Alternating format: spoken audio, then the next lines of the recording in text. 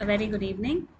My name is Dr. Anisa from the Department of Community Medicine, and today we will be discussing the Dahlgren and Whitehead model of the social determinants of health. As you can see, health in this particular diagram is not determined by a single factor but by a multitude of factors.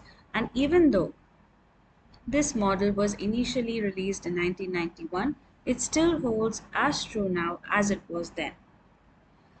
The individual lifestyle factors, including the non-modifiable factors such as age, sex, and constitutional factors, form the inner core of this model.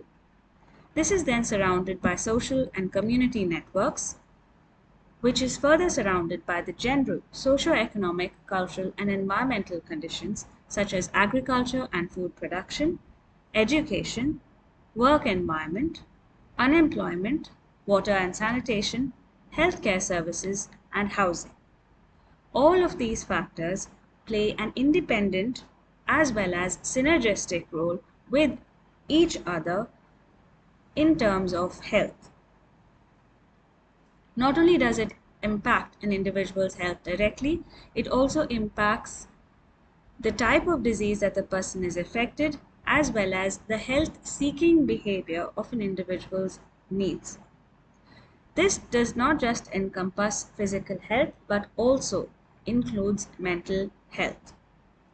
The reason why we need to know about these various socio-economic or social determinants of health is because only when you target these social determinants of health can we truly achieve a perfect state of health as defined by the World Health Organization.